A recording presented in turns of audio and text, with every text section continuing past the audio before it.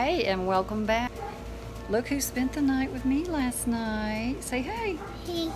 Like an angel, slept all night, nearly 12 hours. Anyway, such a joy. In this video, I'm going to be showing how I make sourdough pancakes. Yum. Yeah. And a whole breakfast actually with bacon and eggs in my iron skillet. So let's get started. All right, sourdough pancakes. My starter is room temperature now, but it's been in the refrigerator, so I need to stir it. Remember, I have another video that explains how to make sourdough starter from the very first step. And I'll link that at the end of this video. I begin with about 1 cup. The next ingredient I put is the flour because I don't want to use the milk or eggs. They're cold right out of the fridge, and that tends to shock the starter. I'm going to shake in about 1 cup of flour. I begin mixing it up with my knife. It's going to be very dry, and then it's going to start feeling kind of sticky and lumpy. At this time, I let it rest between 5 or 30 minutes, depending on how fluffy I want the pancakes. I'm going to go ahead and get my eggs ready so they can be coming to room temperature. I'll use 1 egg for each cup, so there's 2 cups in the bowl. I need 2 eggs. I learned from a professional chef that eggs should always be broken on a flat surface like this and never on the edge of a bowl. All right, let me get my glasses. I'm going to check these eggs, make sure there's no kind of eggshells in there. Then I'm going to get them scrambled up.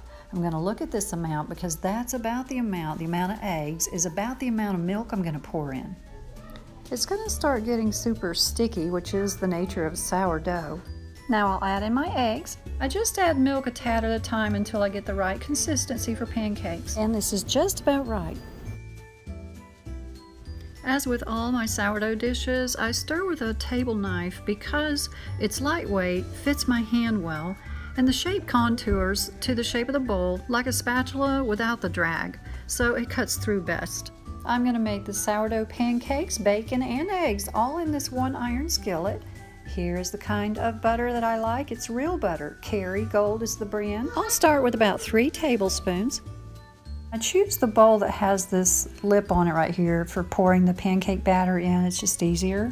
When I'm using an iron skillet, it's usually best to let it warm up for about 5 minutes, so then all the heat is more evenly distributed, and that's about the time you have to start using a pot holder because the heat radiates up into the handle.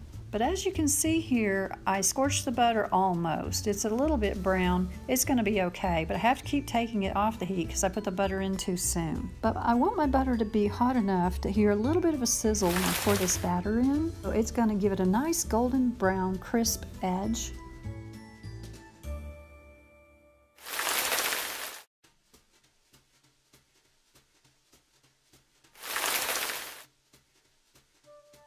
Go ahead and get a plate ready. Okay. As soon as they're done, I put a pat of butter on each one. Once you start seeing little air bubbles come up on the pancake, it's ready to flip.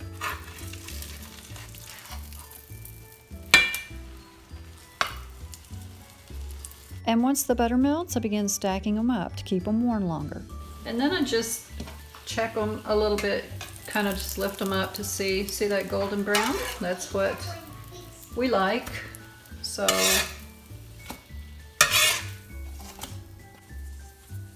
sometimes if I get in a big hurry, I go ahead and put the butter on it while it's still in the skillet. Bina? Yes. It really says jam. He says jam? Yeah. What does that mean? It means the bullets. Oh, the bullets are jammed in there? Can I try?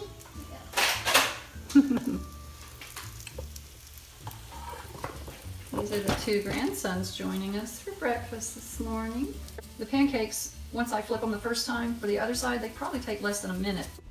When I know I have enough made for the crew, I'll just pour the rest of it in there, make 1 big pancake, and then I'll cut it up and freeze it. Go ahead and break up my eggs.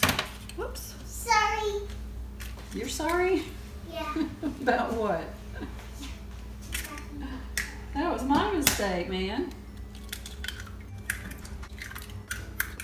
Back over just to get that brown bacon. I'll take 2 pieces. And we thank you, Lord. Okay, 2 pieces. And we thank you, Lord, for the life of this animal.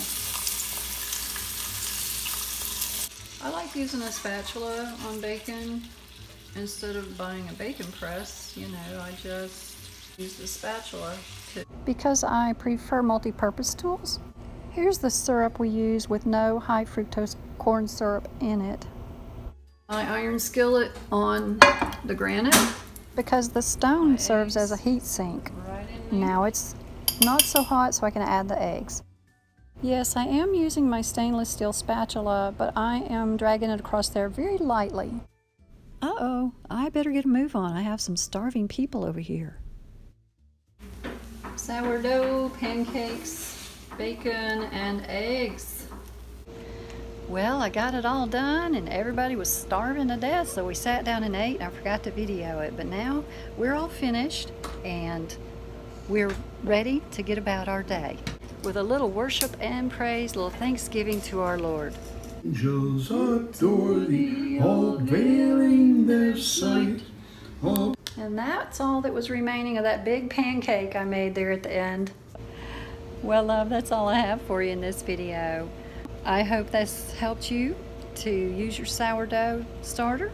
Until next time, God bless. Look at how my hostas are blooming. They are really getting in full bloom here. You're getting tomatoes. Well, these are not tomatoes, they're hostas. Sourdough, pancakes, bacon, and eggs.